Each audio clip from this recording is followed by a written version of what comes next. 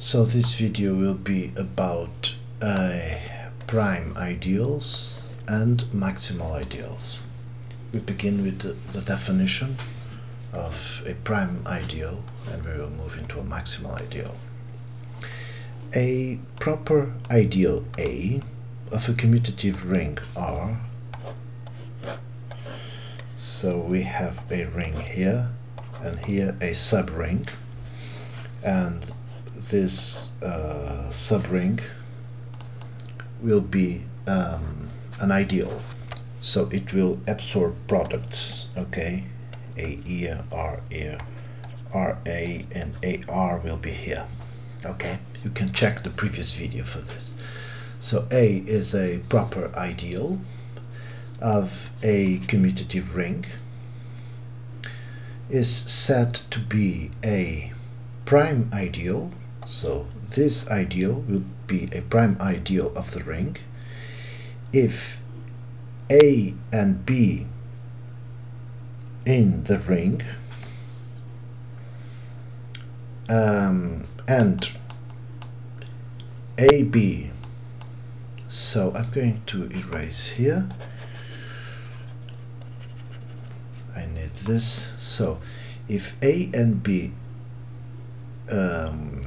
is in the ring and AB, so we have A here, B here, and AB here, the product of A times B will be in the ideal A.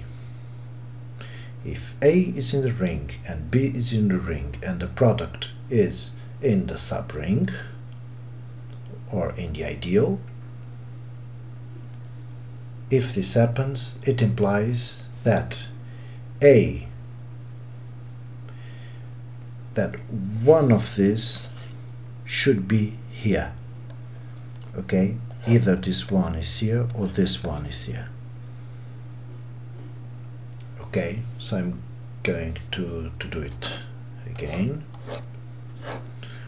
We have a ring, we have an ideal. So if this is A, if AB is here, if A is there, B should be here. Okay, so if this happens, this is called a prime ideal. If B is outside, if B is not here, if B is here, then A should be here. So if the product is in the ideal, okay, one of the elements should be in the ideal. So this is called a prime ideal. Okay, now a proper ideal A of the ring is said to be a maximal ideal of the ring if whenever B is an ideal of the ring and A is in B and B is a subset of the ring, so the subring is a subring of B and B is a subring of the ring, it implies that either B equals A or B equals the ring. This is pretty intuitive, meaning that A will be the maximal if there is no bigger one.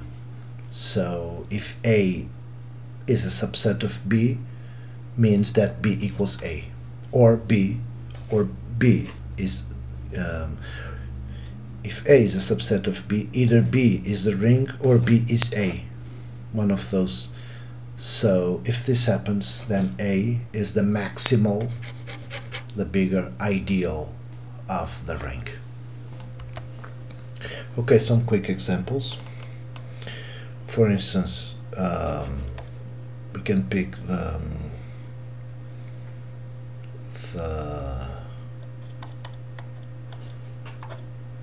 integers. So in the ring of the integers, the ideal n z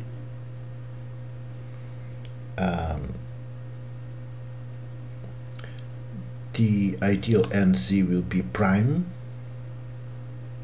if and only if n is a prime number. Okay, if n is prime, then nz will be prime. Okay, another example. We can, so in the I built here the lattice of ideals of Z36. Okay, and here we can easily see that the ring or the subring or the ideal 2 and the ideal 3 are the maximal. These are the maximal ideals, right? Because 4, for instance, is an ideal of 2. Okay, so the maximal ideal is the one generated by 2 and 3. You can check all this. Okay, another example is that the ideal generated by the polynomial x squared plus 1 is maximal in the ring of the polynomials with coefficients in the reals. Okay, let's check that. So we assume that let's assume that A is an ideal of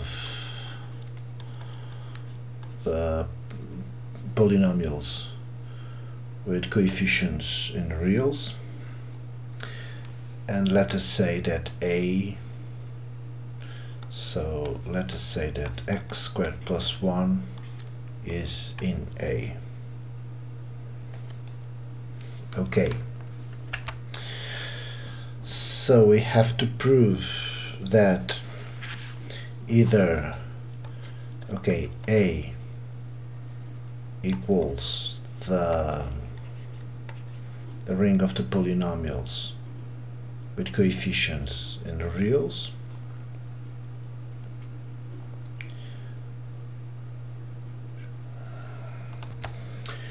okay, showing that A contains some non-zero real number C. Okay, that means we have a polynomial ax equals C, so equal a constant. Okay, and if this happens, so 1 will be equal to 1 over C times C in A. And therefore, I'm just sketching the proof. I'm going quickly through this because I want to go into another subject. So then you prove that A equals the reals, the polynomials with coefficients in the reals. Okay, and you can use the same strategy as we used for the last proof.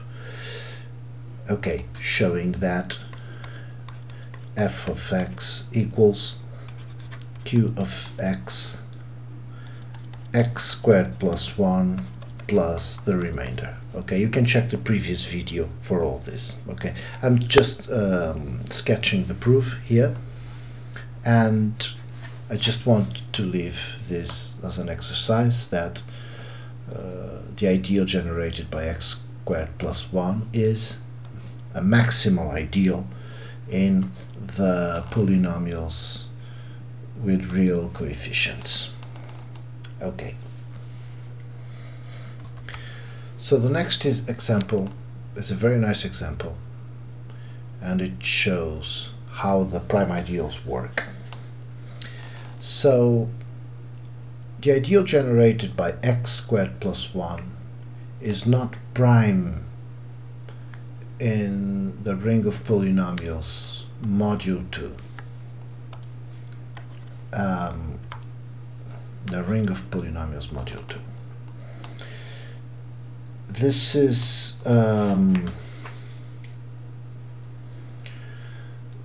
very easy to prove. So let us pick, for instance, x plus 1 squared. Do not forget what a prime ideal is. A proper ideal A of a commutative ring R is said to be a prime ideal of the ring if for A and B in the ring and AB in the ideal implies that one, okay, let me do one of my drawings. Here you have the ring, here you have the ideal. So now this will be called a prime ideal of the ring if for all A and B in the ring. So AB, if AB is in the ideal, this means that either A is in the ring or B is in the ring. It can be A here and B there. Okay, but if AB is in the ideal, either A or B will be in the ideal. Okay, so that will be a prime ideal. Okay, but this ideal is not prime in the ring of coefficients module 2. Why is that? So let us pick up this x plus 1 squared, that is x squared plus 2x plus 1. Okay, but module 2 it will be x squared plus 1, right? But you don't have here x plus 1. So this ideal does not contain x plus 1. So this one cannot be, is not a prime ideal. Okay, so to finish, I leave here two very important theorems. The factor ring of the factor ring of a ring and an ideal by an ideal is an integral domain if and only if A is prime. Let R be a commutative ring with unity, and let A be an ideal of the ring. Then the quotient group, or the factor group, of the ring by the ideal is an integral domain if and only if A is prime. Another theorem: the factor group of a ring by its ideal is a field if and only if A is maximal. Let R be a commutative ring with unity and A an ideal of the ring. Then the factor group of the ring by the ideal is a field if and only if A is maximal. Both proofs are really easy. I'm not going to do it now, but if anyone needs a proof or wants to see a proof for this, I can do a video for that.